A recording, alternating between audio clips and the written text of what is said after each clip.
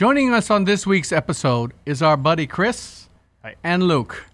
You know, they helped us with several of the filmings that we've that we've already done, and they're really into wines. And I could see the look of curiosity on their faces as we were filming and shooting. And I know they wanted to ask a bunch of questions. We tasted a bunch of wines over the X amount of episodes, so here they are this week. Since the reshoot of the first episode. Yeah. The glow up. Yeah. So just to let you know, their expertise is filming and social media and what else?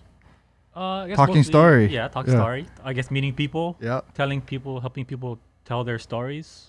Like, you guys have a story to tell, so we're here to help you tell your story.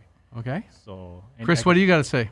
I mean, it's the same thing. Like the general term that everyone's starting to use now is like we're content creators. So it's not just videos, it's more than that. And that's kind of like, I guess, yeah, that's more of like a blanket statement to that. It's like, okay, you have something and like, okay, we're creating the content for that so that people, like pretty much we help create it, package it, and distribute. Like Luke said, tell the story. Well, and for us, I think it was very important to have you guys on, for one, that, you know, we're all a team here from the very first episode, and we want to be able to portray that, you know, to you guys as well as anyone viewing this, as well as if we're talking about demystifying the world of wine. You know, I think we can all agree that it's great to listen to people like other sommeliers talk about wine, but as far as the average listener goes, sometimes maybe it's a little bit too over their head, to where it's, you know, like all three of us are kind of learning together, so we will invite other people that are just beginning to learn with us as we learn, which I think is very important. Yeah, I think it's very important. The kind of questions you guys were asking me when we were reshooting that first episode was pretty cool and pretty insightful. And, you know, there's no wrong or rights with wines. You know, it's just, you know, the kind of questions you're asking, I'm sure some of the viewers out there have similar questions. So whatever you ask is just helping us to provide information and help tell the story better, right? Yeah. So I think, what kind of wines do you guys normally drink when you drink wine? Is it more New World? Is it more Californian or more Old World? I guess right now, I like more Old World. I'm really into Italian wines. And I guess from learning from you, I'm kind of leaning more towards that, like learning more about where it's from, where it's made, make sure there's no additives, you know, stuff like that. Stuff that's just like generally made. Okay. That's kind of what I look for now. In the past, it was more like commercial brands. Yeah, I only like Cabernet. Right. I don't like Merlot. I don't like this. And then I met my wife, and she kind of introduced me to like, oh yeah, no sulfates. Okay, no sulfates. Organic only. Okay, organic only. You know. But then you taste the difference. You know, you taste something from, you know, from a big box store compared to like a nice shop. It's a huge difference. Yeah. Right. Yeah. Exactly. Chris, what about for you? Oh man, it is embarrassing. I kind of nothing's embarrassing. My experience with wine is kind of at a zero. I kind of just like, I guess, That's more good. Dessert wine. So it's like slightly sweet. Yeah, like because I guess my palate wasn't developed enough to really understand like how to go hand in hand until like we did like the first few episodes. We're like, okay, and then I'll try it with this, and I'm like, holy shit, this is totally a game changer. But yeah, so with that said, I guess it's more of, New World, because I totally kind of what we talked about. You're still in the early episode. yeah. It was just like I was the sucker for labels, so anything that looked old, I'm like, I already knew, because I guess I've tried a handful of wines before, or I used to go to this place called Swam? Swam, out in Pearl City, Yeah, so she actually like... That's Jill. Exactly. I love Jill. So I used to go there every week because they would do like wine tasting, and she kind of like got me into it a little bit. Fortunately, they had to close. This is like years ago, but she was the one that actually kind of got me into it. Did you ever go to J&J? No, I haven't. That's over there in Aiea Park. That's a wine shop too? Yeah. So Nathan, who owns that shop, he would, we used to work together at Kahala Hilton for many years, and he does wine tastings every week. You should check him out. It's J&J. It's up there on the upper road. Oh, okay. So on the upper road, when you're going in the back of Aiea and whatnot, and you're going like the bowling, at that bowling alley is up there, you know, all that stuff. Yeah. Okay, so one of the wines that we tried on that reshoot of the first episode was a dry rosé from Portugal. Do you guys remember that? Yes. Oh, man, I've been hunting for that The Vino forever. Verde. Yeah, it's so addicting. That's why we're not featuring because it's not readily available. Okay. Okay, so how was that different from you? Have you ever experienced very many dry rosés before? We'll start with you, Luke. I have not. My experience with rosé was it's always kind of a joke to order or like Or kind of feminine girl. kind of Yeah. feminine. Yeah. I mean, I used to work at a bar myself in Kirkland, Washington. Oh, I was a bar back and then I was a restaurant bartender. And Wow. we only had like one row of rosé. It was always the last row in the well, and like it was always be like one every 3 weeks. Someone would order it and we would all get a chuckle, Because a chuckle? Oh, yeah, a good laugh. Because like we Oh. poured like I don't know how old this bottle is. I don't know, because we never have to restock it. So that was my experience with rosé. And then How about for you, Chris? I mean, it's not that hands-on, but yeah, I always saw it as like more of like a feminine drink, and I guess through like hip hop culture, like it just was. No bueno.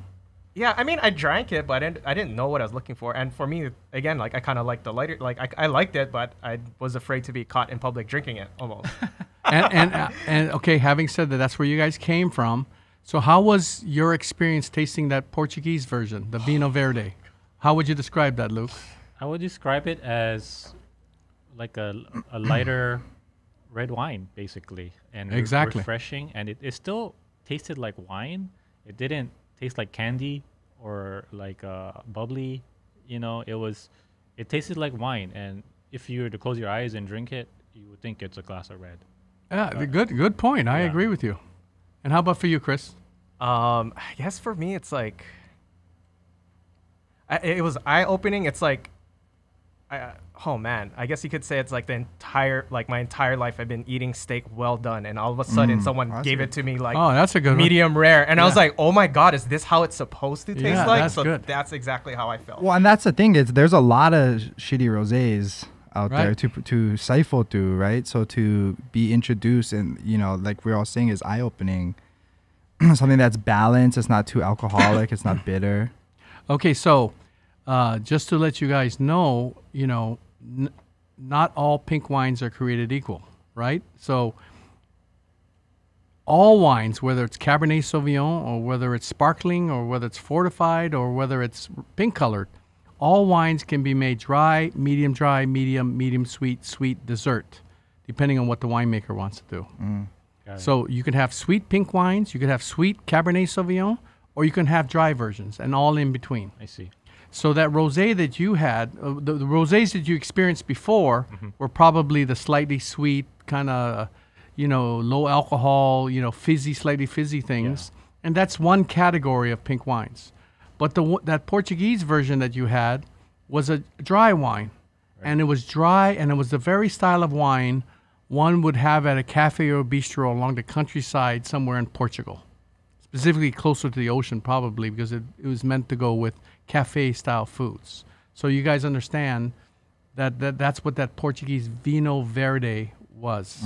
And the reason why we're not, just so you listeners understand, the reason why we're not showing you the bottle and we're not, it's not available. I mean, we Cully and I went to all these wine stores and we couldn't find another bottle of it. So I didn't want to show you something that's not readily available, right? Wow. So having said that now, let's segue, before we start talking more story, just to kind of relax, let's segue into a different rosé, okay? That's what I poured in your glass. What do we have here? So this is a rosé that's made from 100% Malbec. Wow. From the area of Cahors. Cahors is in southwest France, just below Bordeaux. And these families down there, they have their own kind of lingo. It's Basque country, so they have their own style of cooking. They have their own, pidgin English kind, French pidgin English their own, colloquial, kind of language. And, they have their own, you see the signs and it's all, you sit there going, what the hell does that mean, So it's its own little niche in this whole world of France. Oh, wow.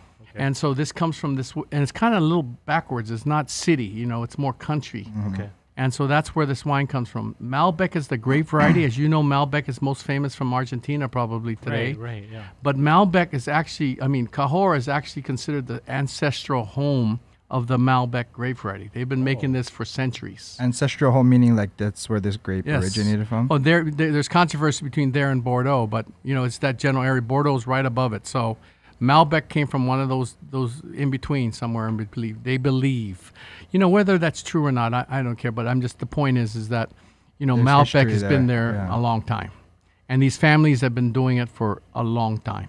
They still call it Malbec even though it's not Argentina. Yes. So Argentina came later. Oh, okay. So that's why you look at Argentina. They have 80-year-old vines. Some people have maybe. Once in a while you see a 100-year-old vine cuvee, but I mean here in Cahors, it's like, long time, way longer. So, I just wanted you to try a different rosé that's dry, but this one is more masculine. It's more savory. It's not so light and carefree like that Portuguese Vinho Verde that you had. I just wanted you to try a different style of rosé as conversation. And is it more masculine because it's made from Malbec? I'm gonna try it. I think partly, yes. Malbec is a very thick-skinned grape, so it's very dark-colored. It's very pigmented. That means it has a lot of tannins. You look at the black grape at a grocery store, when you bite into the skin, it's bitter, right? So imagine having a thicker skin. It's going to have more bitterness typically, right? So this is a very hardy, tannic grape variety. It is. It's very hardy. Yes. Yeah. So you know what Luke was saying about the Vino Verde, where when he tried it, if he was closing his eyes, he would think that it was a red wine. This is even more so. Yeah. The same, yeah.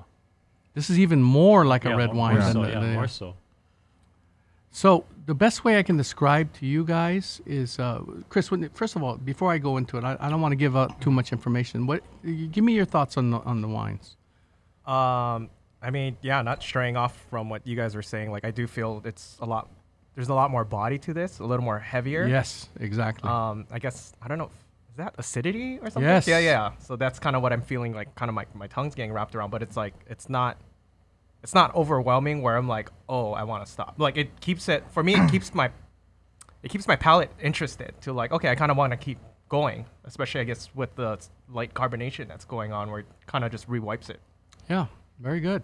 So, Luke, you mentioned that these rosés remind you kind of a red wine. Yeah. Okay, so my answer to that is that, or my thoughts on that, I shouldn't say answer, my thoughts on that is that, I think everybody will agree there's been the warming of the planet, right? So it's getting hotter and hotter more frequently, correct? Okay. Yeah. So what used to be the small, little, lighter red wines are now disappearing because it's riper, bigger. So that's why at our Vino restaurant, we carry so many pink wines because there's all different levels of pink wines that are available.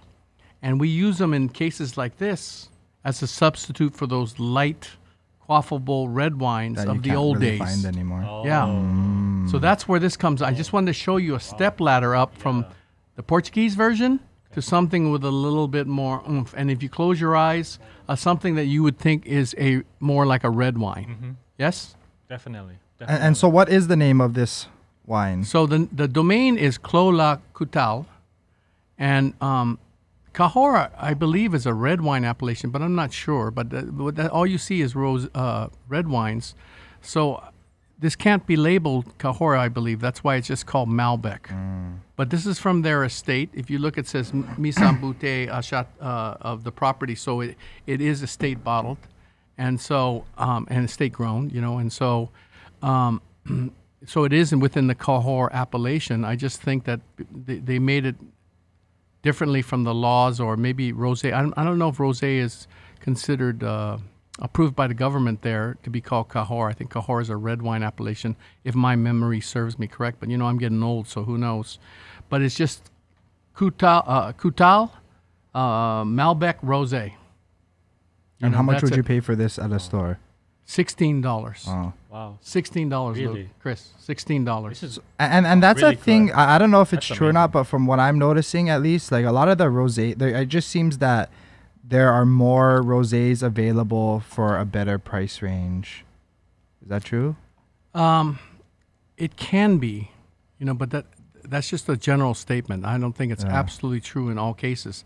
I just think, so just to let you guys know a little bit of a story behind these kind of wines.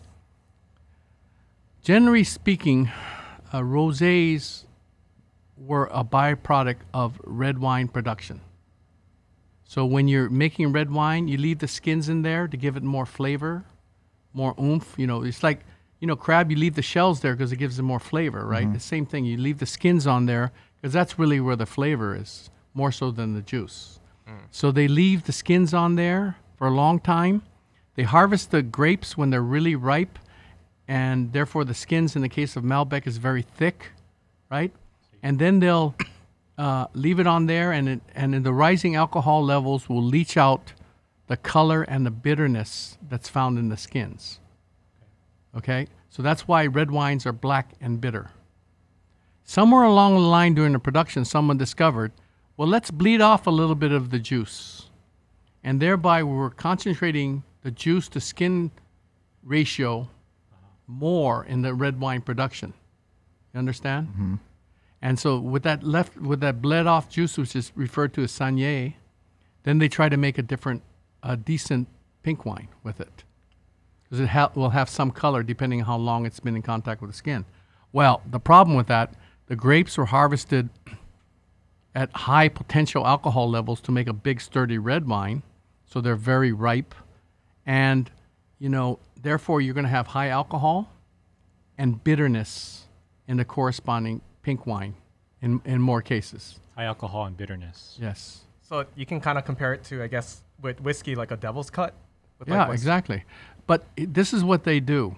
Now, today, in the past 10, 15 years, they've discovered if you want a good rosé, you have to set out to make a good rosé.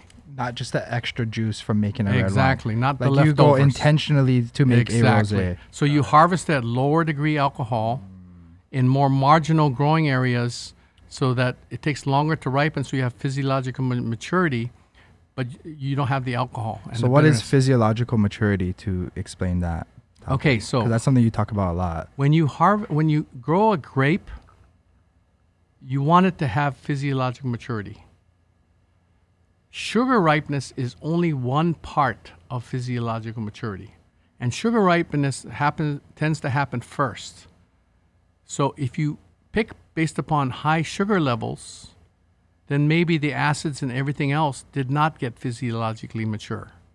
So the idea that many people believe is by slowing down the sugar ripeness during the growing season, meager soils, cooler climates, wind pounding the vineyards, all these different factors that slows down the sugar ripeness, the grapes will hang on the vine longer and get more and more physiological maturity, you know, by doing so. You got it? Okay, so in the case of this thing, they're harvesting it on you know, more rocky places, wind-pounded places, whatever, to slow down the sugar ripeness. Here, Chris, have some more. And, you know, at the same time, they're treating it like a white wine where they're pressing it and getting rid of the skins. Okay.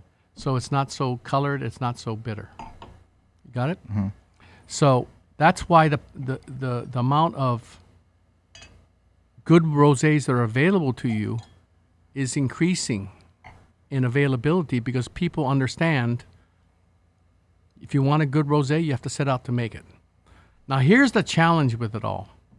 The challenge with it all is that for these grapes that are used to make this thing, you can get 2 or 3 times the amount of dollars for the red version than for the rosé version. You got it? So that's the issue. So, you know, instead of paying $23 for the red version, or maybe $30 for the red version, then now you're paying $15 or $16 for the rosé version. So the winery is making less money for those grapes. You got it? But here's the thing that a lot of people are cashing in on. Not all of the vineyard is going to produce quality red, sturdy wine, you know, trophy style wines. So therefore, they know which parcels are not going to fully ripen to make bravado. So that's why they can diversify. Yeah, they can diversify. And with these rosés, they're bottled and they're released right away and they're sold right away. So it also helps with the cash flow. The turnaround is faster. Exactly. I see. And you can drink it right away. Exactly. Right? Where Malbec, you might have to age it a little bit more. Exactly. Do you think rosés aren't as popular? Or No, it's booming. It's going like booming? this. Oh, wow. It's booming in popularity. People understand, you know, that, with the way that everybody's traveling nowadays, during these months like August right now, where it's hot. You go down to the cafe or bistros along the Mediterranean basin, everybody's got carafes of pink wines there. It's a way of life down there, and it has been for a long time. So they eat the food and they gulp the wines. And it's always pink down there. Wow. So it's catching on especially with social media. Yeah, absolutely. Yeah. I mean, if we talk about labels being attractive, I think just the color of a rosé in a glass is like a aesthetically pleasing label, in the sense of like it looks beautiful, you know? Yeah. Oh, so I have one question though. So, you know, when you asked Chris about what he thought about this wine, it's a drier rosé. He said that there's hints of acidity to it. What does a wine like this, what kind of purpose does it serve at a table? Is it to cleanse your palate and get you ready for the next bite? I think so. That's number one. I think that this could be an aperitif, so it stimulates your saliva glands. So it's like sucking on a lemon. You want to eat afterwards, right? Mm-hmm. So this thing stimulates your appetite, I think. I think that's a really good thing. Here's the thing that I keep saying about pairing rosés like this. It's like, again, the Thanksgiving feast. You have the roast turkey, the stuffing, the fixings, all this rich, savory food. Then all of a sudden you have the cranberry. So when you eat the cranberry, it refreshes your palate so you can go back to eating all that rich, savory food. That's what rosés can do at the dinner table when you pair it well. So, like at Vino, as you guys know, we have that braised Spanish octopus with the white bean and ham hock stew. So it's a very rich, savory dish. We created it for light red wines, but certainly you could do this rosé with it, and it will freshen your palate even more than being savory and unsavory. So I think that that's a really good function. And now the Portuguese rosé that you had, because it's lighter and it's more uplifting. Then at Sanse, we have the truffled crab ramen, which is one of the signature dishes. It's crab ramen made with a little bit of truffle oil on top. Oh my gosh, that thing is major league. Wow. And because that broth is kind of rich, then that uplifting style, this won't go with it, but that uplifting Portuguese rosé that you guys had would be more apropos to those kind of foods, beef luau, oxtail soup, rich soups like that. Then that rosé, well chilled, will make sense. Awesome. Pig's feet, yeah. Awesome. It makes sense. Yeah, it does. Yeah. I like that. It's crazy that every, with wine, especially wine and food pairing, that there's multiple ways that you can go on. It'll change the experience. Like you said, there's the cranberry, like this wine is more of a cranberry effect, where other wines have the uplifting effect. It's really, I can't believe that there's so many types of wines that you can find the right one for the food you're eating. For a grilled cheese sandwich, you can find the right wine for that. Absolutely. And, like the other day, Cully texted me, and someone was making ribs. Yeah. Okay, so one was a black pepper rub. Yeah, dry black pepper rub. Okay, and the other was? The other was like a sweeter, I think there was a little bit of guava in it, a little bit of honey. So it was going to be more of a sweeter baby back rib style. Molasses. Yeah. So you got ribs. But two different styles. Prepared completely different ways. Peppery and sweet. Yeah. Yes. Okay. Okay, and what did you discover? So with the sweet ribs, he recommended a Riesling that was it 10.5 degree 9.5. 9.5 degree alcohol. So there was sweetness to it. So his whole theory is that you want your liquid sweeter than your food, correct? Right. Otherwise, so and I would never think that to pair a white wine with ribs, essentially. So that thought is that, again, we might have talked this in previous podcasts, but you drink a Coca-Cola. Coca-Cola tastes sweet. Okay. Right? If you eat a Snickers bars first, and then you drink the Coca-Cola tastes dry and bitter. Yeah. So what I learned from that, That's the wild. beverage always has to be slightly sweeter than what it is you're eating. Okay. So in the case of the ribs, because it has honey or molasses or something like that, you need something that has some sweetness to it and lower alcohol. Okay, now in comparison to that, he had the dry black pepper rub. Yeah. And with that, you recommended the Sage Canyon from Nyers. So that is a red wine that's made, it's a red wine blend that's made from these grape varieties that are more obscure? No, they're more. They're noted to come from southern Rhone Valley of France and southern France. And the main grape was Carignan. Carignan. So, how did that pairing go for you? Honestly, that Sage Canyon was one of the nicest. I mean, that was to me a little bit more of a trophy wine compared to the Riesling in that sense. It was beautiful. Yeah. So Carignan, just to let you know, makes not so strong, not so vanguard wines. It can, but it's the Sage Canyon he's talking about is more about deliciousness, and it's rounder and it's softer and it's less confrontational with foods, and that's what it's a homage. It's a homage to a famous winemaker down in southern France who makes these kind of wines. But that one wouldn't work with the sweet ribs? No. So Why what not? happens Why with not? sweetness, it makes bitterness, alcohol, and oakiness taste super bitter and super alcoholic. It makes it exaggerate. It becomes glaring. So red wines typically have higher alcohol levels, and oakiness, and more glycerin in the palate and more tannins. The Riesling, on the other hand, was, as I said, was only 9.5 alcohol as opposed to 13.9. So way significantly less. So it's not going to be as glaring with the pairing. So I guess I want to get inside of your head. So I guess with that dry rub, like, what are you? So I guess that I have a better understanding and the listeners have a better understanding. So what's sticking out to you is like, okay, dry rub, pepper, and then like, because it's like, the formulas are kind of going in your head. Like, so what's his process to pair the wine with the food? Because it's like, I understand the sweet one, but then like, okay, dry pepper, I'm like, where don't do you know start? where to go. Yeah. Yeah, because I'm like, there's nothing sweet. So I'm like, where do I shoot? So what are the branches to Yeah. the food pairing that he's asking? Okay, so in that first episode, Luke and Chris, when we were talking, I mentioned that if you take a piece of meat and you marinate in red wine overnight, what happens to the meat is it gets tenderized. So the tannins and the alcohol and everything inside the wine breaks down the marbling and the proteins that you see in the meat, right? Okay. That's why they say, for practical reasons, red wine with red meats. And the more marbling you see in that meat, like lamb and ribeye, the more tannins and alcohol you need in the corresponding wine. And the leaner the meat is, like veal, pork, chicken, the less tannins and alcohol you need in a corresponding wine. Got it? Okay, so the tannins, Breaks down. break it down. Yeah, Oh, breaks so down it's the like fat. Yeah. breaks physically down the- breaking it down Yeah. in your mouth as you're washing it. Damn. Okay. Okay, so having said that, now let's look at pork. Pork can be fatty, but it's not a mojo meat like lamb or it's not bloody and dark and mojo like beef or lamb, right? Yeah. So Okay. white meat, right? So it's a whiter meat. So you're going to have fattiness, but it's a lighter fattiness. Okay. And you don't need mojo.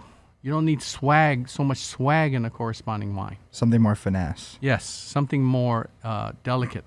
In addition to that, he said black pepper rub. I'm sure there was some spices or herbs inside that black pepper rub. It's a dry rub that you rub on. So that's why Carignan and Syrah and Grenache have a slight peppery quality typically as part of their profile. And so by combining the three, so that Sage Canyon is made essentially from Carignan with some Syrah, some Grenache, and some Mourvèdre. All four of those grape varieties can have peppery components. So that's why that wine made total sense. It made total sense that it was, and ribs are going to be kind of fatty, right?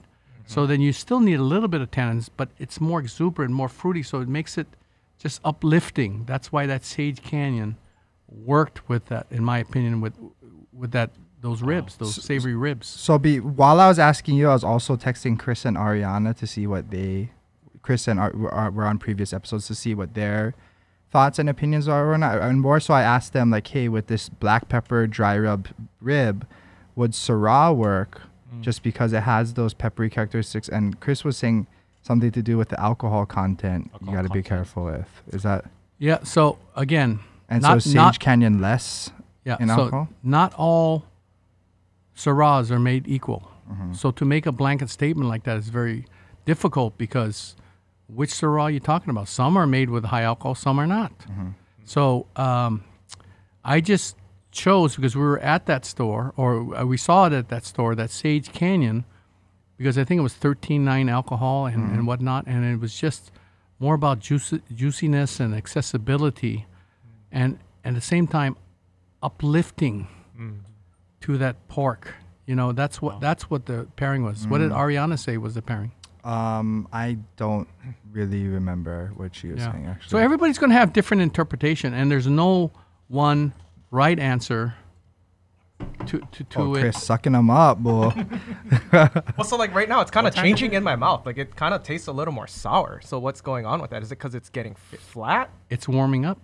Oh. It's warming up. So now that's you're really why you saying, want to serve this more chilled, this kind of wine? for me, I would prefer it more chilled. Yes. Chilled. But as you can see, as it warms up, it changes. Yeah. Yeah. Because like now I'm just like, oh, it kind of like woke me up, but in like almost a bad way. So is this why you would keep this like on an ice bucket? Absolutely. That's me. Now, interestingly, Chris, your Yeah, palate's pretty good, actually. Yeah. exactly. Yeah. Hey, Filipinos got good palate. Oh, whatever. A chef, It's the Chinese side. That's no. Okay, so let me say this. So now as this thing warms up, you can notice the alcohol level more, right? Yeah. So this is another thing that could potentially serve with that black pepper pork ribs that he was talking about. More of that cranberry effect. So you have the spiciness of the black pepper, the pungency. Yeah. This could refreshen your palate between bites because the alcohol is now higher. If it was served at this temperature you're talking about? So depending on the pairing, it will determine what temperature you will serve the wine at? Absolutely. And you factor all that in? Yes. Wow. So you know the difference of a wine. Like, so say you're doing a pairing, you would know at what temperature to pair that wine with. Well, I can't say 100%, but I mean, You I have an consider idea. that. I Wow. consider that when I'm doing pairings. So that's why in some cases that it's marginally a red wine pairing, I'll chill down the red wine more. I'll What is make it a little marginally- cooler. What do you mean? Like it might not go with the It red could wine? either go with, it's on that border where maybe it's white wine, maybe it's super light red, so I'll chill it down more. Or then also, this is where maybe wine on the rocks comes into effect. Absolutely. That's another example. Awesome. I tried it. Like, And you know, good. it's good, huh? It's so good. I think this love wine it. would taste good on the rocks too. think so. Yeah. But you All cannot let it wines. sit on the ice too long though, where Yeah. it gets watered down. This wine cannot handle too much watering down. But the other factor is that Mark Shishido said that's going to be posted next week, the wine director of Alan Wong's. Another thing to consider, bigger bite, smaller sip. Bigger bite, smaller sip. When Bigger pairing sip, wine and smaller, food. big, that could also affect. Bigger sip, smaller bite in reverse. Okay. So that can also affect your pairing. Yeah. So if you know what I'm saying, it's not only temperature, but it's also whether you take a smaller bite or a bigger sip. What, a food? Yeah, Oh. yeah. I mean, I can kind of see that because it's just like, I don't know. I'm like a very visual person. It's like, okay, it's like you're going. It's like if you take a bigger sip, it's like going somewhere and like with a like a pressure wash and just washing everything away, right? Yeah. And then now it's just like kind of bare naked. It's like, okay, nothing I have to go against. It's like too fresh or too new, and then you kind of just, I guess, get overwhelmed by all the flavors going on. Is that true? Yeah. I mean, everybody has reaction different ways. I mean, there's no one set answer. I think this is all interesting dialogue. They've provided insight that and have asked questions that I think that all of you, the viewers, could get something out of because they are searching, and there's no one answer to it all. They're just getting one perspective from an old man of some possibilities. This is the next generation of Chuck Furuya boys then. Right on. Dude, no, seriously, like ever since like the first 2 episodes, like every time I like think for lunch now, I'm like, okay, what is like, so my normal go-to drink at Starbucks is it's iced black tea with peach. And then like just slightly sweetened, so maybe like 2 teaspoons of like cane sugar. And then now I'm always thinking, I'm like, okay, what what can I pair it? It's like, it's crazy. Yeah. But did you hear that episode where I was talking about musubis? Yeah. That was the first episode, I think. yeah. Right? Oh, was it? Yeah, they were there. So yeah. that's the whole Right, thing. twice. Yeah. You know, passion orange, Yeah. and the other one I did the Ito and green tea. You know, I mean, Was it green tea with? the green tea was with the Teriyaki. no, No. with the Oh, salami, Portuguese. Yeah. salami, and the Portuguese sausage. More yeah. fatty things. Yeah. Yeah. Isn't that funny? It's like, Yeah, something hey, there. can or no Yeah. can? Yeah, I don't know. Can. So I have another wine from the same area, but it made red. But it's vinified to be red wine. Red wine. Okay. But it's behind the curtain. So should I just reach back there and grab it? Yeah. Okay, hold on. You guys talk story. Okay. What is a good wine with lechon? Oh, we'll wait for him to come back. Okay. Okay. Lechon. Well, what part of the lechon? The face. Face. Rosé, bro. Oh, Like okay. the Portuguese one. Rosé. Lighter rosé, yeah. Ah. Man, first, seriously, since that Portuguese rosé, I felt like a crack addict, like going every place. I'm like, you guys have this, like, Give me my Portuguese rosé, man.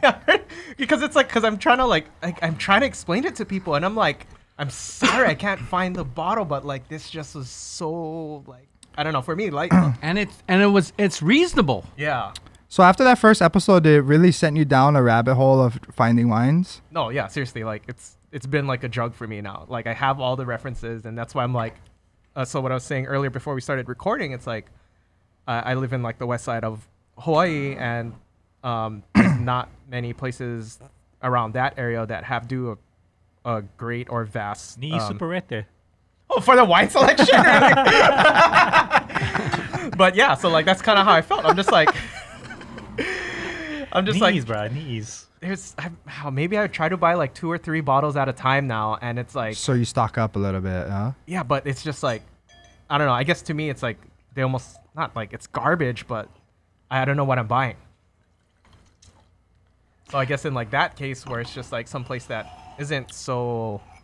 So maybe we can actually relate this to, we were talking, Dad, you and I, about, for people that will listen to this that don't live in Hawaii, we keep trying to tell people where to find these wines in our community.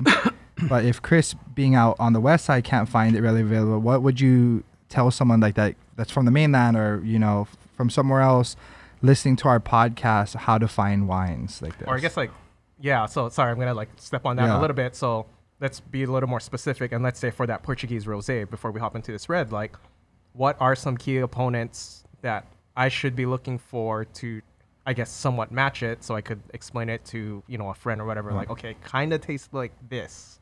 Or, yeah, I don't know what I'm asking. Okay, you're asking many different... 2 different questions. Many questions here. Okay, so let's talk about Hawaii first, and then we'll talk about the mainland second. Okay, so one of the ways to approach wines, for me, it's like when I cook, I use every pot and pan that we have, man. It's a mess. So my wife doesn't like when I cook a lot. Oh, I hate that too. Nice. No, but I wash when I go along. I don't let it sit. That's a I good wash strategy, all the bro. time. I'll take note of that. But then at some point, I'm talking about the pots and pans, bro. I'm not talking about what you're talking about. Okay, so let me finish this. Okay, so let me say this. So it takes me X amount of days to go shopping to decide what I'm going to cook. So Cheryl and I go to all these farms and all these different places to find what we feel is fresh, whether it's monchong or whether it's, swordfish. Those are the 2 fish we look for typically more than the other fish. It has a different Swordfish? texture. Yeah. how do you like to cook that? Seared. It's Interesting. you gotta you the next time you come over, man. I'm telling you, monchong and swordfish. I like mongchong. No, but swordfish is really good. Anyway, I don't know. so when what happens then is then I decide what to cook, as opposed to deciding what I'm going to cook and then go shopping. You got it? So then from there it becomes when tomatoes are in season, I go with tomatoes, and where they're not in season, I'm going to look for something else. Got it? Yeah. Okay, so having said that, I take that approach with wines. Certain wines are going to be available certain times of the year, other wines are not. So I can't be set on buying that Vino Verde, which is green wine. It's translated to mean green wine, and therefore meant to be consumed early and young, so it has the vitality. So if I have it 12 months later, it's lost some of that vitality. So I can't expect or wish that a store would carry those kind of wines all year round. Got it? Okay, then the second thing I want to say is that, and this applies to the people on the mainland as well, all the big box stores, the main criteria of why they carry wines is based upon how many times it scans a week. So what that means is if X amount of bottles don't sell, it's out and a new brand comes in. It's based upon how many bottles sell. Okay. You think someone's going to come in and ask for a Vino Verde from Portugal or a Malbec Rosé from Southwest France? So those aren't the stores, if you want these kind of wines, that you're going to look for, you're going to look at. Right. And then from there becomes, whether you're on the mainland or here, you know, our daughter Melissa and Cully, and now you guys, I think, you know, that kid out in Kailua has passion for wines. So you, by establishing a relationship with him, he hears what you're looking for, and then he can steer you to a wine that's similar, that happens to be in season then. So the secret to finding these kind of wines is to find a restaurant or a store that's into it. Don't expect to go to some market in Pearl City where the people don't drink wine typically to find these kind of wines. It's not possible. Sure. Yeah. They're not going to sell there. So the store has to make money too. So I'm not saying that it's a bad thing. It's just that's just the way it is. Yeah. That's the reality. Okay. So so what Melissa and Fred do is they live on the North Shore, and they plan that once every week or 2 weeks when they're running out of their stash, they go to Kailua to buy wines from that kid. And they plan on buying a case so that it'll tide them over, because it's an hour from Sunset Beach down to Kailua. So in relation to the mainland, it's finding a wine store or a restaurant that you have you can form a relationship with, and that they're progressive on their wine selections. I'm not saying that they carry the highest rated wines or the wines, the big verticals of Chateau Lafite. No, those people that specialize in artisan, country-style foods. Family-owned. Yeah, like that. If it's specifically from the Mediterranean, probably makes more sense. And, you know, that's the kind of foods they're going to make, and that hopefully that's the kind of wines they're going to carry. And you'll know right away when you taste the wine. Mm-hmm. So there's no easy answer. The whole point is, if you want this stuff, just like if you want a certain octopus dish, you got to go to a certain place, right? Mm-hmm. Yeah. We all have those favorites. So it's the same thing. You just got to find those places that specialize in these things, and then you establish a relationship with them so that they can say, hey, Chris, I just got this in. Hey, Luke, you know what's coming in 2 weeks? This thing. Mm-hmm.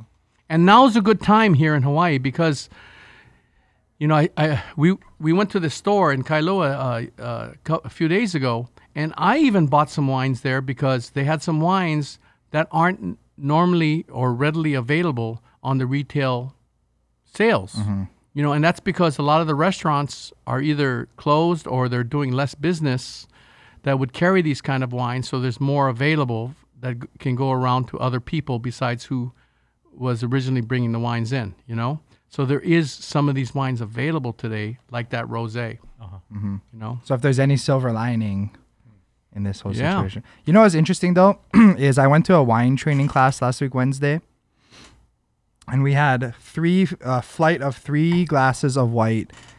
There's 3 different rounds. So the first round was all white, 3 glasses, all red, 3 glasses, and then all rosé, 3 glasses. and for each wine, or for each round, they wanted you to blindly taste, and for one, answer the question of which one you like the most, and then secondly, which one you think is the most expensive out of each of the 3 glasses of wine. Okay. And when we're tasting the red, you know, I was going down and I tasted this red and I was like, this is what I like to drink. And I'm recognizing that this is what I like to drink. So to me, this is probably more of a country style wine, but it's not going to be the most pricey, which was interesting. That was a big aha moment. Oh, that's good.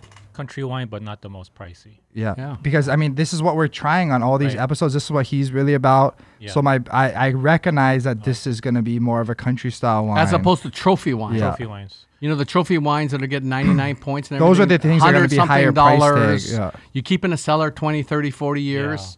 No, these kind of wines are more that you go on the countryside of the Mediterranean. These are the kind of wines that are served, which I think, because you like Italian wines, would be right up your alley. Mm-hmm. You know what? What you just told me, like with like you have to go seek it out. You know, which places actually, you know, have interest in the wine and whatnot, and like passion. And what that tells me, that wine is really, if you're really, it's a very communal thing, and it can bring people together. Yeah. You know, it's not just, oh, what's the, you know, what gets the highest rating, you know, okay, I'm going to buy it because I got the money, whatever, you know. But if you're actually more communal and about partaking with each other, you know, us even talking about it, I feel like that's even goes deeper to what wine actually, you know, in the enjoyment of wine. It's more about, you know, why is this good? It's in the country, but it's cheaper. Like, why? You know, it's made by people like me and you. Exactly. Know? So... well, look at it this way. Wine brought us three together. Think about that for a second. We come from very different backgrounds, very different interests, very different everything.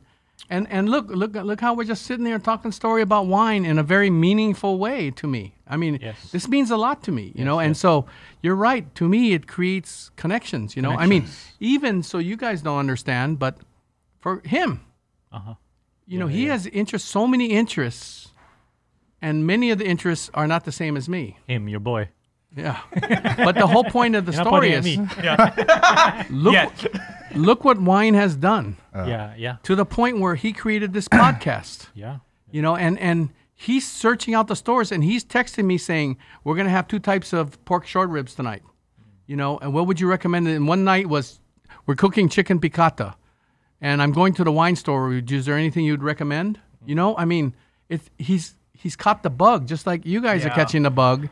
And it's because, and that's what us four are sitting here, and we're sitting there going, yeah, that experience with the Portuguese rosé was, and you know what, this rosé, I can understand how it's different. You know, I mean, it starts a different, what's the word, a different bonding thing, different conversational or connection piece, you know? And I think that's really what the essence of wine should be, or is. Yeah. That's why it's in a, you know, Chris Ramel says that's why it's in a 750 milliliter bottle instead of a 12-ounce can. Okay. You know, it's for, you bring it to the dinner table or to your friend's house or with your loved one, and you pour it and you share it rather than just drink your own, you know?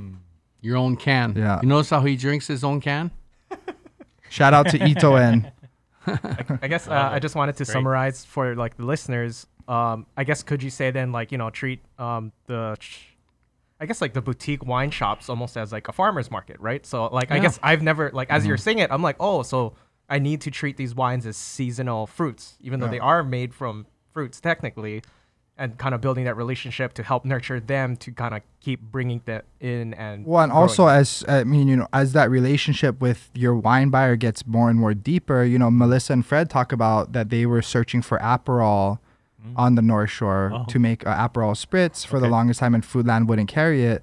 But as they kept asking for it, now they started carrying it. So they're affecting change in their own community in that way. So where if you're wanting to see something, maybe you can start asking for it, you know? Got it. But, you know, Chris, you bring up an interesting point. There is a parallel between going to that kind of store and a farmer's market, in the sense that these farmers markets, hopefully when it's done well, they're championing little farmers and giving the little farmers a presence, a voice to be heard, right? A store that does it well also are giving these small family-owned wineries a voice. Yes. They don't have pretty labels. They don't have marketing dollars. They don't have, you know, vacations for two for the person who sells the most cases of wines, you know, etc. These are just survival people. And is that what a sommelier does on the restaurant floor, essentially? I think it depends on who. Each sommelier is different. Yeah. And I think sometimes you can go too extreme. I think when you bring in the term sommelier, what a sommelier is there for is what the customer wants. And if they like sweet, more commercially styled Chardonnay, so be it. Who am I to tell them, no, you should drink this rosé from Cahors instead? You know, and they're not going to like it. It's like they're vegetarian and you're recommending the ribeye because you think it's the best steak in the state. You know, sommelier is different. Sommelier is about understanding what the customer wants and then delivering accordingly. I'm just talking about what Chris said about his analogy about the farmer's market. And he's saying, you know, he gets to meet this person and you look at their hands and it's all coarse and callous from working in the field and they're all sunburned, you know, et cetera, because they've worked, and he feels that and he appreciates that. And so if you know, because I've been to these places and whatnot, it's the same feeling for me. They're farmers. Yes, no, but I can, you shake their hands, it's coarse and callous. It's the same feeling that he's talking about in terms of the farmer's market. It truly is. It's small mom and pop. It's not a huge thing. You know, if you go to a Chateau and it's huge and they spent $27 million to build it and whatnot, how much is that affecting your cost of your bottle? You know? And so that's the reality, is that, you know, you're also supporting these. This is how they make their living. Right.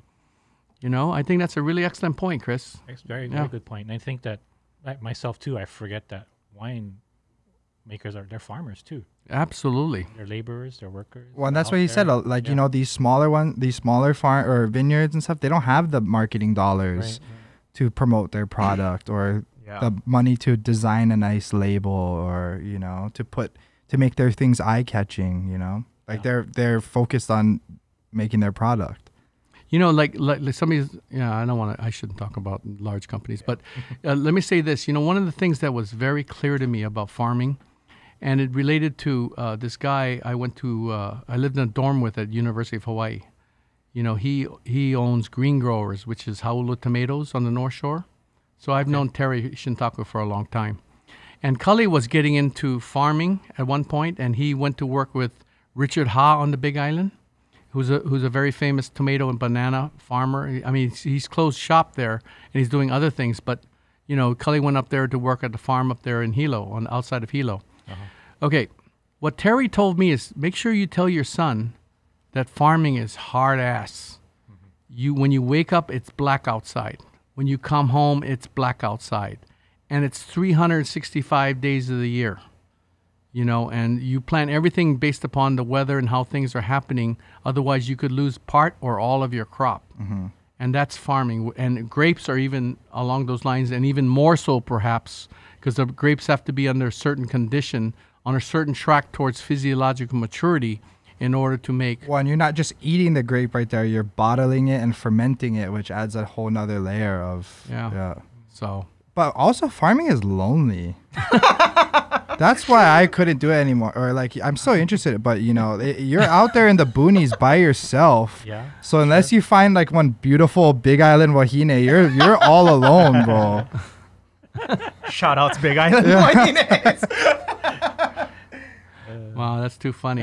Okay, so we move on to the second wine. What are we drinking here? So this is from the same area. This is Cahors. Southwest France, below Same Bordeaux. Cahors, okay. See where it says Cahors? Okay. This is 100% Malbec. Wow, okay. So I just wanted to show you a red wine version compared to the rosé. So you could see the red wine version still has that masculinity. You see it has kind of dark color. It's got a blackness to the core as opposed to a redness or brownness. And, you know, you could see, therefore, that it's from a very color pigmented grape, you know, and therefore when you taste it, it's got a little more, it's not fruity, it's not uplifting or ethereal. It's very soulful, it's very brooding, it's very masculine, it's very savory.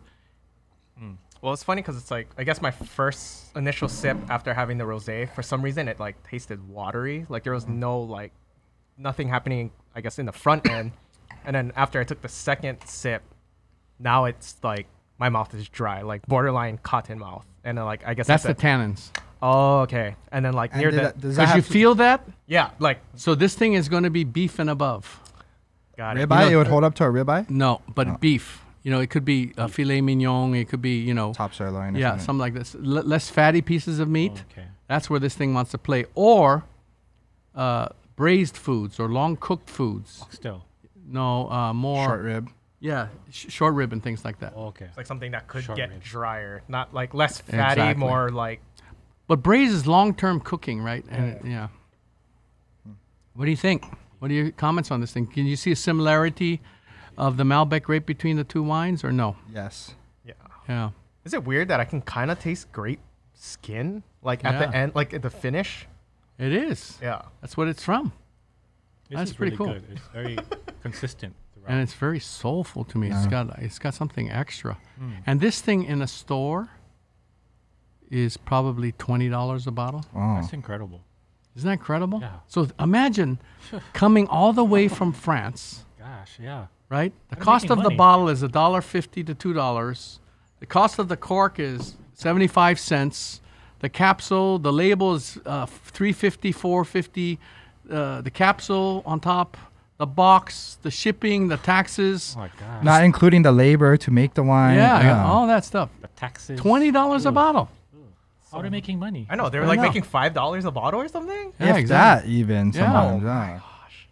But you have to also understand that unlike California wines, many of the California wines, this family has owned their vineyard for generations and generations. So there's no mortgage. You know, there's no cost of the mortgage attributed to this. And they probably don't have a ton of labor. Right. Like real grassroots, right? Amazing. Yeah.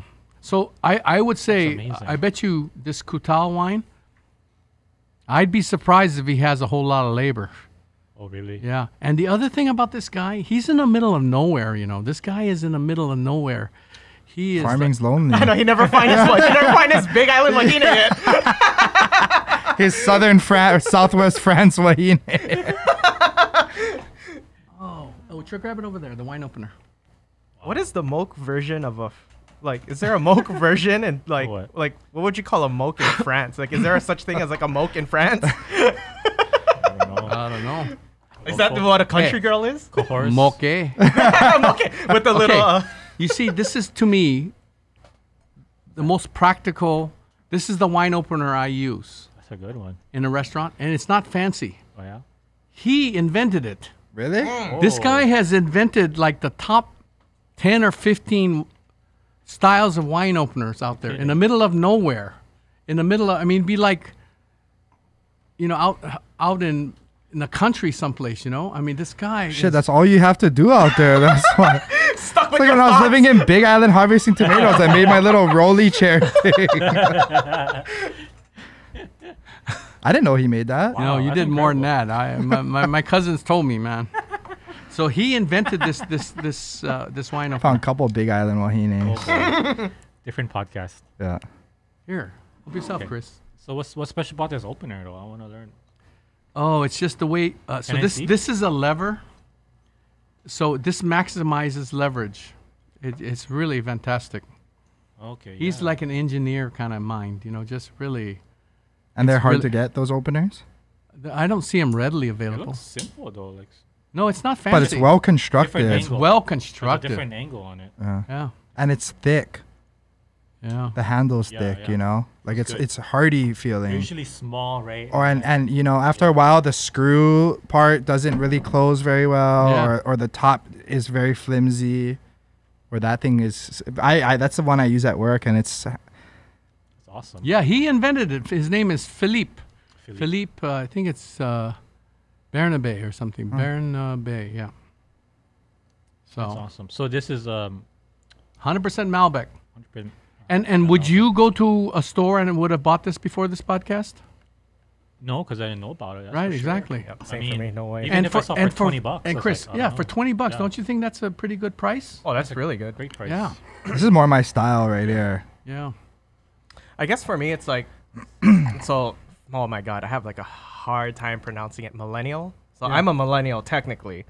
And like all of my other friends too, you know, we are within the same age group. And I guess it's like a common thing. Like all of us kind of find wine daunting. And I think so for me personally, and kind of from my observation, I think what it is because it's like with the world of alcohol or spirits, everyone knows everything by name brands, and kind of what we were talking about earlier about like, you know, all these wineries, they're all small farmers and whatever. And I think that's what keeps it daunting is just like, you know, it's one thing to be like, okay, I'm going to a party. What do you guys want? Oh, tequila. What do you want? And you automatically say like, you know, the top 3 brands. You're like, oh, Tito's, Patron, and I don't know. I can't think of a third brand right now, but So it's so I mean, it's like something like that, right? It's just like, how do you like, and that's the thing. It's like, I know the answer is not easy, but it's like, for people that are getting into it, like, how do you explain it? Because you can't just tell them like, oh, grab, you know, what was it, like the really bougie duck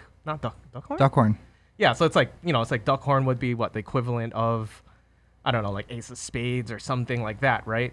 And it's like, okay, that's one thing. Like, I feel like that's how people feel with Japanese whiskeys. It's just like people just want the name brand, and I think for me personally, that's what's kind of killing the spirit industry, is because a lot of people are, sorry, I'm like kind of going a little off tangent, but like, you know, a lot of people are just buying to kind of, I hate to use that word, but to flex. It's just like, oh, I bought this $30, $40 wines. And I think that's what's happening with at least my generation. It's people are buying these $30, $40, $60 wines and they drink it. They don't know how they're supposed to drink it. Like, you know, like what we were saying earlier about these temperature changes. And like now they get turned off by it. They're like, I just put in all this money and the wine was terrible. Yeah. But to me, what's more of a flex than like deep diving in research and buying a $20 bottle of wine that nobody knows about, right? And showing up and being able to talk about it and explain it, you know? Yeah. And I think with the internet now and you know, with what Melissa said, like she drinks wine because she wants to start at 5 p.m. and make the 10 o'clock news. And I think that is becoming more and more in fashion. And relevant. Yeah. And that's where wine plugs into that, you especially know? when you're parenting, when you get into the parenting age. But even before parenting, I'm at that stage now, you know, where either it's light beer or wine that I'm going to enjoy more. Okay, so I guess, what am I trying to ask? I guess I'm trying to ask, like, for someone that's coming into here that, you know, can't contact you directly, people that are listening either for the first time, the third time, whatever, how me getting into wine, like, because that's the thing. It's like I was fortunate enough to have my aha moment with you in person. And not a lot of people are going to be able to do that. They can try, like... Everyone needs a chalk. Exactly. Yeah. But it's like, okay, so let's say, you know, what... I guess in your opinion, what is like a good, easy aha wine for people to find to kind of like, you know, because like what I was saying earlier, there's people that like put this money in, they don't know what they're looking for. They're like, it's kind of expensive. And that's the thing. It's like, it should be good, but they don't realize it's the wrong one. Ancient Peaks? Is Ancient, yeah. Yeah, I think to answer your question, okay, so for pink wine, the one I would recommend that's more readily available is called My Essential Rosé. And it's $15 maybe in a store. And at one time, it was even offered at 7-Eleven. Sure, those two other master sommeliers did a program with 7-Eleven. Yeah. And one of the selections that was being offered, I don't know if it still is offered, at 7-Eleven was My Essential Rosé. So that's one that's readily available. So this is pink wines, My Essential... My Essential Rosé. Okay. It's a simple... easy drinking, quaffing, incredibly food-friendly wine. It's called My Essential Rosé. Is that drier rosé? Yeah, it's a medium dry to dry rosé. Yes, and it's $15 in a store. I mean, it's very reasonable. Okay. It's really good and delicious. So okay, can you grab my phone right there? So I want to talk. Yeah, you go ahead, Luke, because I want to answer Chris in a minute here. But go ahead. So say like if you were to tell us a bunch of names, right? That go to this, go to that, this brand. But of course, our accessibility to certain shops are limited. Right. Like this wine, I didn't know about it. And if I walk into a shop, right, and I would walk right by it because it was only $20. I didn't think anything much of it. What are things I could read on here or look for? Like this thing here, Appellation Cahors Contrôlé. I would feel like that's something I want to remember. And so I'd want to look just for. Just Cahors. But Cahors. You know what I think is more important than that, Luke? Okay. I think finding a store. Okay. Where you can talk to the wine buyer. You can talk to somebody. You know, and if I were you, you know, it's just like we came here set up. Yeah. We're talking about SWAM. And yeah, exactly. And you also contacted Luke. Mm-hmm. Well, before you go to a store, you should have that guy's thing and say, I'm going to the store. Are you working today? To make sure that guy you've connected with is working that day, can help you steer into a wine. Okay. That's what I would do. Instead of putting all the pressure on yourself to find the wine. Exactly. Right. Find somebody that's up with the trends. Or the other thing that's easy is just, I don't know how you do it, but just reply on the podcast. Oh, like drop a comment to Cully and he'll get you an answer. You know that's also. I easy reply to fix. everything. I want to make a really, really bad analogy right now. So what you're saying, oh my God, I think you know where we're going with this. So what you're saying is treat your wine as your drug dealer. That's what Chris Romel said too. No, it's true though, right? It's like he's not gonna steer you the wrong way. Like if he's the one that kind of got you into it, I mean, I'm not trying to say do drugs by any means, but you know, that's the person you trust. That's the person you build relationships. Like you know, whether it be some like, I guess like an employee at one of the supermarkets that works like particularly in the wine department or whatever, or going to a boutique, I guess wine store. Wine store? Is that right? Yeah. No. Yeah. Right? Yeah. You guys out there on that side of the island, man, you guys have a different analogy. Oh, West Side sucks. Sorry. Like, For me, it's like where to find the right marungai or, you know. Okay, this is what I want to say. I've been holding off. So you were talking about drinks, and you're absolutely right. Okay, and this is what I want to say, is that we interviewed Dave Newman, who's Pint and Jigger. He's a famous mixologist in Hawaii. And so he asked me what wine book that I would recommend that he read. And for you guys, if you want to read a wine book just for fun, it's called Adventures on the Wine Route. Adventures through a wine route. No, it's Adventures on the Wine Route. Yep. Adventures on the Wine Route by Adventures Kermit Lynch. Wine Route. And I'm not Okay. sure if it's still in print, but it's just someone's diary as they go through wine country. It actually documents his aha moments. Yeah. oh and- wow. It's his first And it's just talking experience. story. Yeah. It's Okay, his first experience going to so that Old is World. so easy reading. You'll finish it in 1 or 2 days. Cool. Okay, and so I asked him in reverse, what book would you recommend to me to read? So he recommended this book, By the Smoke and the Smell. And this is to find spirits. Yes, and it says then I don't know which colon. My search for the rare and sublime on the spirits trail. Okay. So my wife ordered it for me, and I've been reading it the past couple nights. Oh my God. It's the same mission that we're talking about here with spirits. He's up against a bigger battle than us because if you think about all the spirits that are out there that you guys have they're access powerhouses. to, my they're God, big yeah. corporations and Yeah. whatnot. So he's saying that he takes trips to Oaxaca, whatever you call it, from Mexico, Oxaca or whatever, and he goes to Normandy in France to buy beverages, brandies or tequilas or whatever from the families directly. Yeah.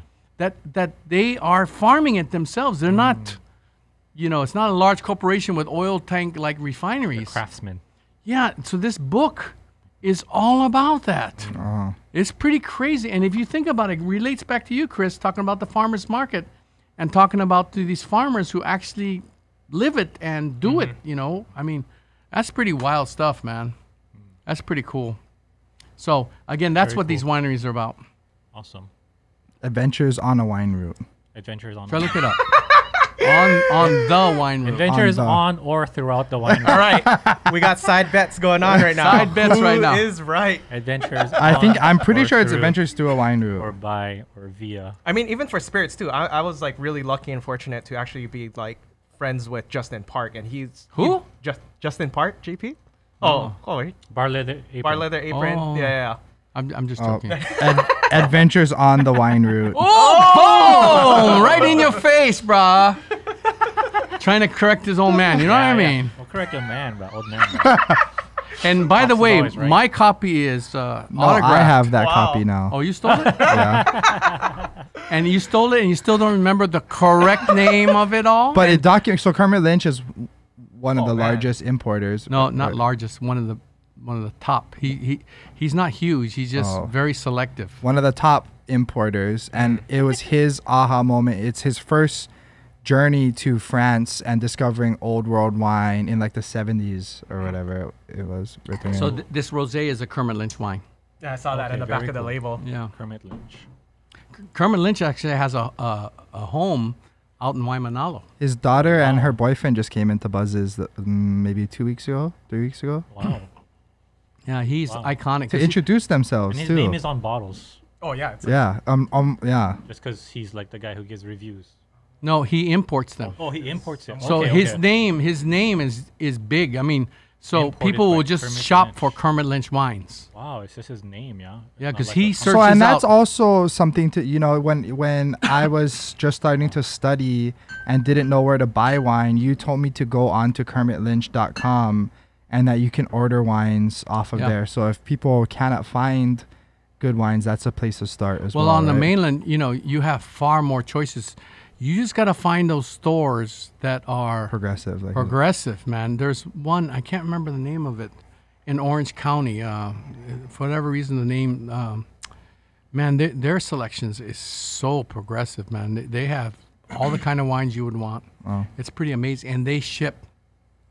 It's pretty amazing. I can't remember the name of it, though, right now. So I had one question from a viewer from my live stream. I know this is something that we've talked about off air, I think, when we recorded the second episode, but he was saying, like, if you notice that wine tastes different, like, you can buy the same bottle from Hawaii, but it'll taste different in Hawaii versus, like, on the mainland or wherever. You're asking me? Yes. Absolutely, that can be true. So the thing that you have to understand, when you go to a wine cellar in France, for instance, Okay. you go downstairs. Right. It's dark. It's cold. It's 60-something degrees down there, 60 degrees. It's moldy. Moldy. Yeah, it's because it's moist. Okay. So you see mold growing typically. Wow. And it's, or the more fancy wineries, they don't. And the mold is beneficial, The mold that they want inside these cellars it's a type of black mold. Moss? Mold. No, but what it does is it gives oxygen. It creates oxygen down there. So anyway, Oh. that's a whole nother science. There's certain molds that you don't want, so that's why some wineries keep it clean, and those fancy wineries that sell their wines for expensive, they don't want dirty. But anyway, what you want to mimic is cool, dark, damp, no motion, no light. Right? Wow. 60 degrees, typically. 55 to 60 degrees down there. So, those containers that ship wines from Europe to all the way to Hawaii take 5-6 weeks to come here. Those containers get to be 110 degrees inside if they're not temperature controlled. if they're not temperature controlled. Oh, man. So that's like sticking your bottle of wine in an oven, 100 degrees. Yeah. If it was a piece of fish, it'd be cooked in 15 or 20 minutes at the most. Sure. So that's why people, when they have wines, a lot of times they'll sit there going, well, this is not like how it was when I was in Italy. I mean, it changes the color of it even. right? Yeah. Everything. So understand that it's very possible if the wines aren't shipped in temperature control. Cooked. Which is also finding a progressive wine shop because that could be Absolutely. happening at the wine store as well, right? Absolutely. Absolutely. Yes, that's a good point. Cold, dark. Yeah. What do you think about this wine, Chris? You haven't talked about this wine. I mean, I think that's kind of it. It's like, honestly, I feel like it's like uber, like really dry to me. So like right now, like I kind of feel like I have cotton mouth, honestly. It's not terrible. Like there's no like sour notes in my opinion to it. It is a little lighter, I guess, when I take my initial sips. But I think you're right though on doing these side by side on the similarities from the rosé to the red wine. Yeah, pretty fascinating stuff. Like Cool. So this is the one with the braised short rib. braised short rib. Red wine braised short rib.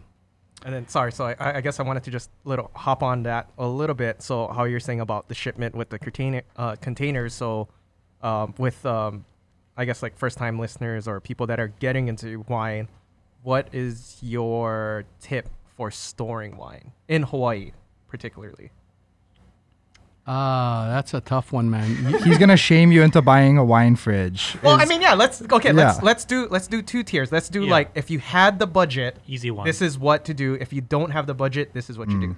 Very So initially, when I was young, when I was in my 20s and stuff, I just took an old refrigerator, and I just, instead of making it 37 degrees, I just made it 60-something degrees. is And it inside the shelves, I just put foam, large foam things, so to minimize the vibration. That's what I did. is Is it laying on the side? Is it standing Yeah. up? Is I it bad laid if it's outside. stored too cold? Like if you store it in a regular refrigerator that's at 40 degrees, is that No, bad? I don't know that. I don't know, because if you look at some of the cellars, like in Scotland or Ireland or certain parts of England, those cellars are super cold, and it's almost like a suspended animation thing where the wines actually taste fresher today. Oh, wow. Because they've been stored at those cooler temperatures. They're So not I don't aging. know. Yeah. They're not aging as quickly. So I don't know the chemistry and all that stuff behind that. So I shouldn't really say. But I'd rather be colder than warmer. Yeah. That's the point. And if so, you do have the budget, then it's a wine fridge. Yeah. And so, like, for you, it would be just like leaving your AC on in here. Oh, 24 okay. hours a day, or a room or a closet or something like that. And just leave a bowl of water or something like that down the side to make sure, because air conditioning sucks out the water. Yes. So you want to still keep the humidity at a certain rate. And this is for the cork, or Yeah. okay, because I guess so. People that don't understand the science behind a cork, what happens to the cork if there's not enough humidity? Yeah, it dries out and it becomes, it just gets brittle and it just Crack, breaks. And yeah. it's, Okay. yeah. And that'll like affect the wine. It can. Opening the wine. Yeah. So I've Oh. heard like with like super old vintage wines that like you have to like throw out like a quarter or a third of it because of corking or something. Is that true, or is It's that not like corking, it's sediment. Oh, so what is that? If you could explain. So there's many things that, as the wine changes, as the wine ages, it changes. And there's all these mini chemical reactions and type of reactions that happen inside the bottle. And some of it is based upon its interaction with slow oxygen. And so it connects with what you see as tannins. Mm-hmm. You know that pucker power that you get, the dryness, that cotton mouth? Yes. That's created by tannins. So sometimes when it's also considered an antioxidant. So over time, some people believe that the oxygen connects with that and it drops out after a while as like little pieces of dirt or sand inside the bottom of the bottle because it's heavier than the liquid. So that's why when you open old bottles, you're going to see this much could be sediment. Oh wow. So what you do as a sommelier is you hold the bottle gingerly and you decant by looking through here. You decant the wine so you can see the clear liquid going out. And when you see the sediments start coming up, that's when you stop. Okay. And then for the people that aren't watching the YouTube, when he said here, he's pointing at the neck of the bottle. Yeah, there you go. See, these guys, they know, Yeah. behind the scenes. You know, bro. He knows, bro. So what you're saying is throw out all my wines that I bought from Swam because it's been sitting in a cabinet. Bro, that's vinegar already. No. Especially in my Waipahu, bro. That's vinegar. Hey, guys. Chris, Shake 'em. what I suggest Shake 'em. is that you just pound down a few, the kind. When you don't care anymore, then you drink the wine. There you go. God damn it! It was like 2012. I was like, yeah, I'm gonna save this for later. Cook with Nope. Played myself. It might be good. You never know. You never know. You never know. Where you got next to the bagong? Any last questions before we wrap it up? I think Roxy? I don't know. I guess thank you for No, thank having you. us. I mean, this is very awesome, and we're usually behind the camera, and so it's pretty cool to be a part of this and to actually, I don't know, be listened to. It's pretty cool. You know, for me, guys, I connected with you on that very first day. It was the first day I met you guys. And we connected. We were pouring wines, talking story.